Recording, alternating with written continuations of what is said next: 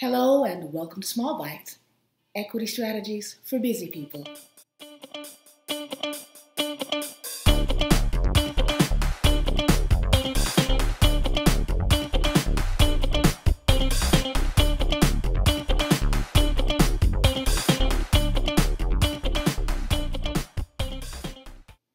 Hello and welcome back to Small Bites. If you know anything about the way I feel about history, I feel that it's not history, but histories.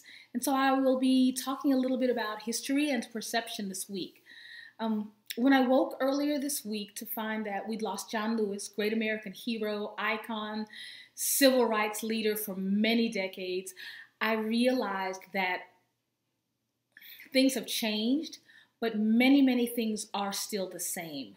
I'm about to play a clip for you, so if you want to fast forward, please do. The following clip is Bloody Sunday. That man in the light-colored coat is a young John Lewis, and he's marching peacefully, silently on that bridge on Bloody Sunday.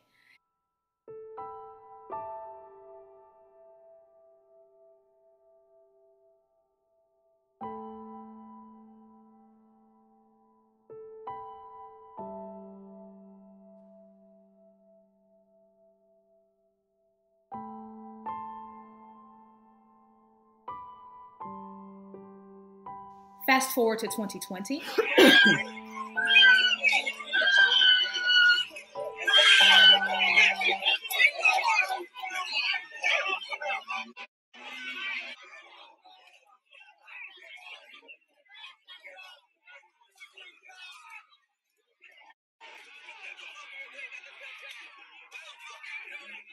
I thought about how much we think of history as something that is immovable, but it's not. The protests of the 60s were not well received by the public, even Black people. I remember as a little girl, my great-grandmama saying, "They're gonna get us killed," because she was from a time when, as a Black person in the South, you stayed in your place. So she didn't understand. We would not have taken that on. But for those who did, they were seen also as the day's thugs, the people who were looking to destroy the South, destroy the way of living, tear apart the country. I am asking you, as you watch history unfold, to remember that change is always revolutionary, and change almost always comes with violence and loss. How will history remember this moment? How does history remember the fall of the Berlin Wall or the Boston Tea Party or Tiananmen Square? How will history remember the protests during the great pandemic of 2020? Will they remember thugs and evil people destroying our country, or will they remember that the world saw the opportunity for change? Will you be remembered as having seen this as an opportunity for change?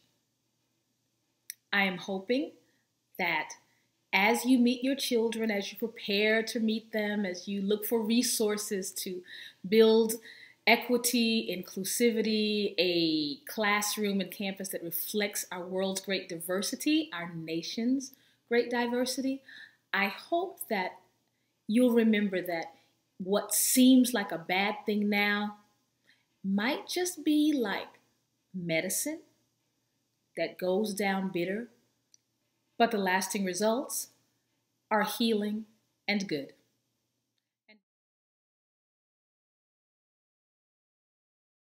Once again, all of the links can be found at hedrick.com, and that link is in the description below.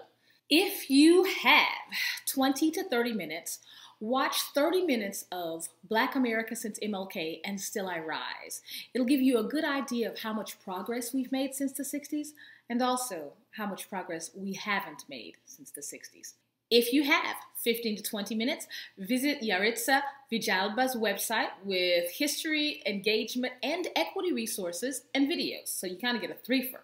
You can also follow her at Inc_YV. If you have 10 to 15 minutes, review Khan Academy's lesson on Richard Nixon's employing of the Southern Strategy in 1968. It's interesting how many things, again, have changed since 1960s, but it's kind of eerie to see some things that have not. If you have 5 to 10 minutes, buy a mask, support a cause. I found an article recently and it was full of all of these companies who are producing masks and also giving to various causes. So take a look, see what the offerings are, have some fun, and buy a mask that keeps on giving. If you have 0 to 5 minutes, follow the Anti-Racism Calendar on Instagram. It's an actual calendar from 16-year-old Tilly Krishna out of Vermont, and she's put together resources for every day so that you can learn something about Black history every day. Thank you again so much for coming. Please like, subscribe, go to hedrick.com to get all of the links that you've heard about here today, and I will see you next Friday for more Small Bites. Because how do you eat an elephant? One bite at a time. Hey! Bye-bye. See you next week.